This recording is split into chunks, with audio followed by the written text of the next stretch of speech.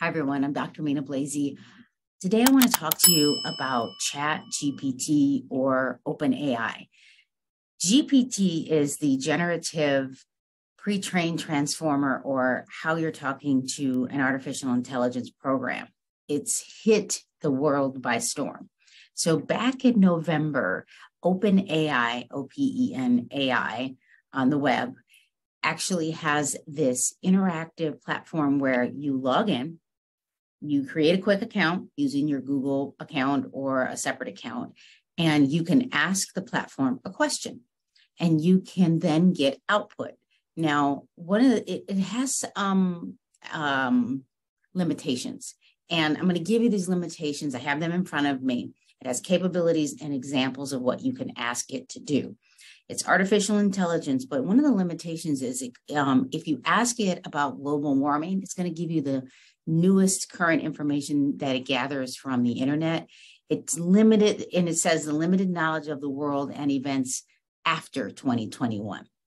And the reason why, I kind of checked this because I finished my dissertation in 2020, and I decided I was going to ask it a question to see if it could create an article around my dissertation. And it couldn't, it wrote an article, and it even decided it was going to put it in a peer-reviewed format. It had an introduction. It had information about the analysis, limitations, and conclusion.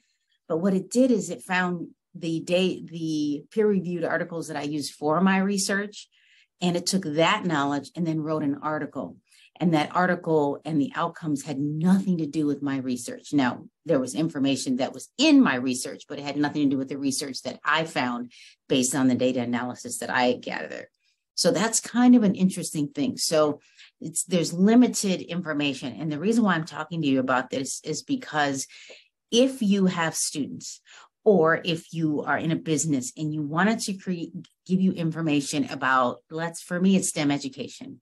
What's the latest in science, technology, engineering, and mathematics, according to the United States Department of Education? It actually will go and find the most current research, because in December of 2022, there's information that actually shows that the United States government has updated the STEM initiative. So that information is there, and it can write an article around it, and it's pretty good. But the problem with it is that when you read it, it may not be your voice. So you take that information and it'll give you a summation, say, can you summarize the STEM Department of Education initiative in the United States? That's good information, because then you don't have to read the whole thing. But if you're trying to get it to create a paper for you, you need to read it. Because when I read what it created for me, the scope was way off base.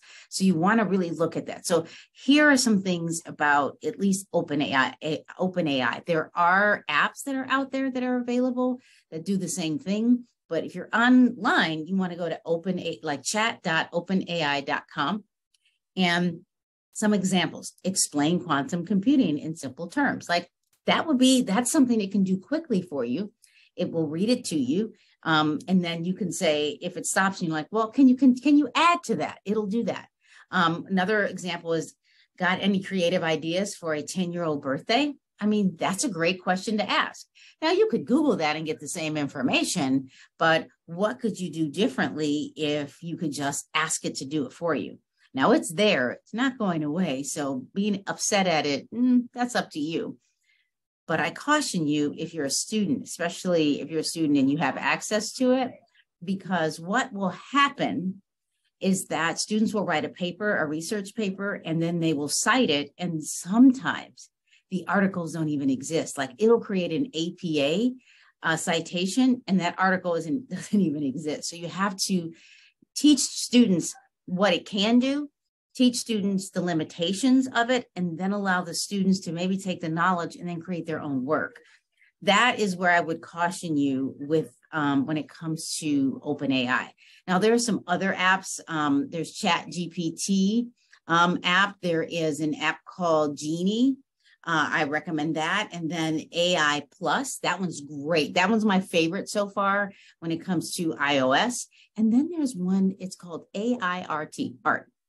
Air and a T, art. It will create if you give it a phrase, like a 5-word phrase, say jumping out of a plane and a car at the same time, it'll create artwork that it looks like that. It's kind of in a nice square that's the size of maybe an Instagram post. And it's nice. If you have this article that you created and you wanted to make it a little bit more creative, you can create artwork around it. I think that's a cool AI format for something like GPT. And remember, generative pre-trained transformer. So to do something, to ask it a question, and then it's pre-trained. Now, remember, the people that are training this, these are people who are coding for us.